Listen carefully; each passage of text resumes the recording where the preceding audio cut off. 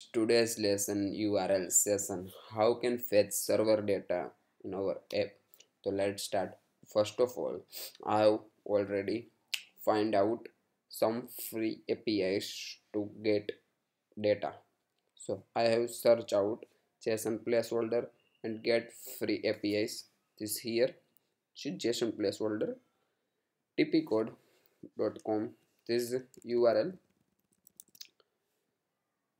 and this the create URL variable.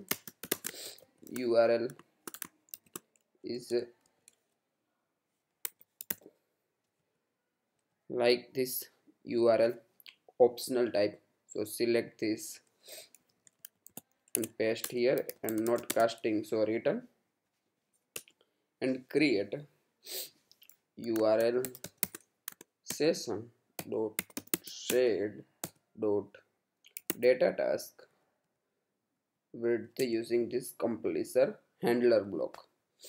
So this is URL here, set URL and click the enter, open our completion handler block. So first data, second is a response and third is error. All type is optional type and create variable is a session and session dot resume. So not resume call, so our API is not call. So we are create, we directly use this here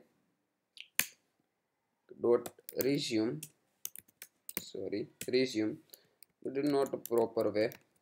So I create variable and then resume call. So if error equal, error type is optional type, so see this, so error equal null, so error is null, so our request data is successfully get. So print data value is a data, receives this data value, so data and not error not equal null, so else condition, so print our error dot localization string, this is optional, we are print out. So run our and we need add info playlist to apply permission to our API's call.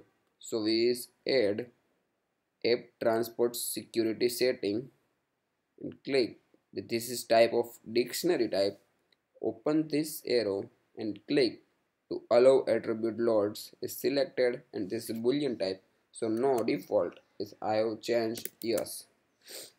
Without adding this info playlist permission not working all our server APIs, so we required and need compulsory to call our APIs. So run